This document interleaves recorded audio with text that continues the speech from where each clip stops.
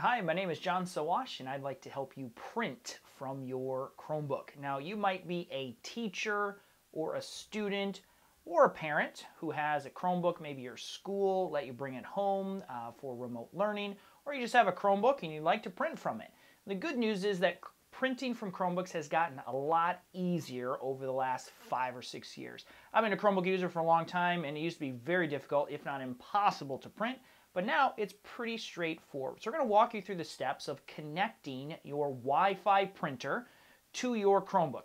Now, I'm going to do my very best to kind of guide you through this process, but there's a lot of variables, there's a lot of different printers, manufacturers, and so I won't be able to tell you specifically every single step that you need to take, but I should be able to point you in the general direction to help you figure it out on your own.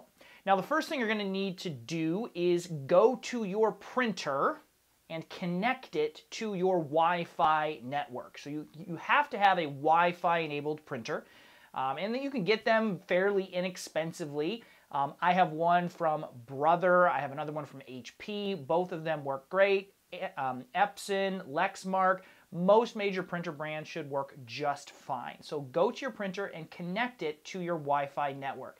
Now, in order to print, your Chromebook and your printer have to be on the same network. Now, I have a guest network and then like our password protected one. So my Chromebook and my printer are both on the password protected network. That's important. A lot of times my kids will connect to the wrong one and then the printer won't work, and I was like, oh, you got to switch to the other network in order to print. So that's the first thing you're going to do, connect your printer to the network. Now, I'm going to show you the easy way. Hopefully this will work. Once your printer is connected, you're going to go to your Chromebook. We're going to click on the time in the bottom right corner. We're going to go up to the settings. We're going to click on the gear up there.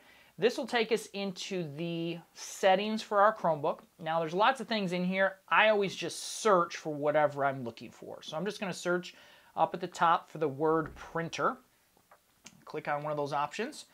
And this is where you will configure your printer. Now, the easy way, which I hope will work for you, is that your printer should just magically show up. So you can see right here, I have two printers. One of them is in my basement and one of them is in my home office, and they're all ready to go. My Chromebook automatically says, hey, there's a printer on the network. Would you like to set it up? And all I have to do is click this setup button, and we're good to go. So check to see if that happens first. And if it does, you're done. You're finished. That's it. If it doesn't show up, it's okay. You can still configure your printer to print to your Chromebook or from your Chromebook. You're just going to have to do it manually. So the next thing to try, if you don't get the automatic setup, is you're going to need to go to your printer and print out the network configuration page. Now, if that sounds super complicated, don't stress too much. You don't have to understand what it says, but if your printer connects to your Wi-Fi network, it should be able to spit out a page that looks like this. It's a lot of numbers on it.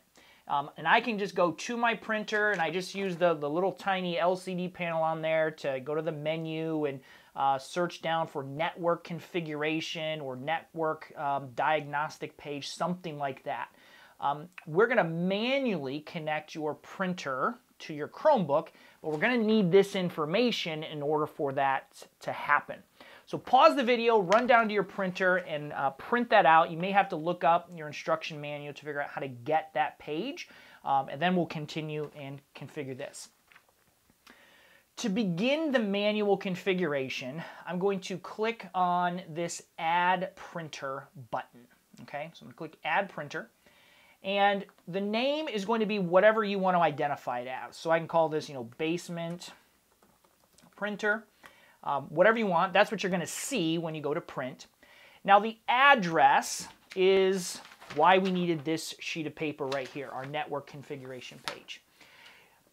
Typically, the easiest way to do this is to enter the IP address for your printer. So every device on your network has a unique number assigned to it. And when you look at this configuration page, somewhere on here, it should say IP address. not IP gateway or IP filter or DNS, just IP address. It typically looks like 192.168. And then it'll have a couple more that are unique to you. Okay, so you're going to type in your IP address into that address bar, 192.168.1.16. That's mine. And then for the protocol, let's go ahead and switch that to HTTP. Okay, so pause it, look at my screen, match it to what you see there. The queue will leave blank, and then select Add. Now that will bring us to step number 2, which is to select the manufacturer of your device.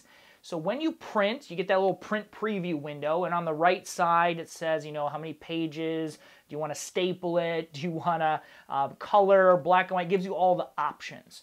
In order for the right options to show up, we have to select the correct printer, so it knows what options our printer has.